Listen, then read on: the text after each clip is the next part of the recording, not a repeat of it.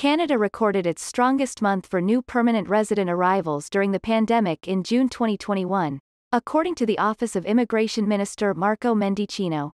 In a recent Globe and Mail article, the minister says, "We are going to make good on our commitment to land 401,000 new permanent residents under its immigration levels plan 2021 to 2023. The Canadian government is seeking to welcome at least 401,000 new immigrants annually, beginning this year. Prior to the pandemic, this target was set at 341,000 newcomers. The plan is the most ambitious in Canada's history. Only once has Canada welcomed over 400,000 immigrants in a year. This took place in 1913. But Canadian immigration plummeted immediately after due to the onset of the First World War. The minister's office estimates that Canada welcomed over 35,000 new permanent residents in June. In follow-up email correspondence with Team GCMs, the Department of Immigration, Refugees and Citizenship Canada, IRCC, said its preliminary figures show Canada welcomed 35,700 immigrants last month. But Canadian immigration plummeted immediately after due to the onset of the First World War.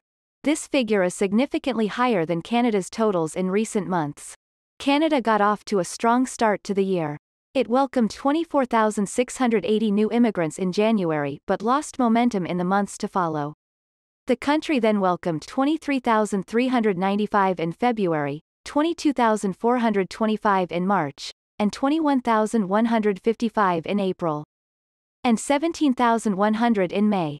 Altogether, Canada has welcomed some 143,000 new permanent residents through the first 6 months of 2021, which remains well short of the pace it needs to welcome 401,000 newcomers by the end of this year. In order to achieve this newcomer target, Canada needs to land another 258,000 immigrants, an average of 43,000 per month, over the rest of the year. Welcoming this volume of immigration over the remaining 6 months will be difficult, but there is an outside chance it can be achieved. Prior to the pandemic, Canada welcomed an average of 25,000 to 35,000 newcomers per month. Immigration levels tend to be higher in the warmer months as more newcomers arrive during favorable weather conditions and leading up to the start of the academic and business calendar in September.